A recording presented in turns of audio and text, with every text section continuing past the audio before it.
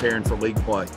And, of course, league play is preparing for the conference tournament. So, you know, that's where we are, and good or bad, and the good things that we've done, the bad things that we've done that have to be corrected. You know, it now's our test. You know, we've been kind of having just kind of a little weekly test. Now you got a semester exam, and that's kind of where we are. But we're excited about that opportunity to kind of get back to 0-0. Of course, got some concerns of not playing in so long. It's been over 2 weeks before we'll play again, of course, till Thursday night, and of course out of our control, but it is what it is. But I'm concerned about the long layoff.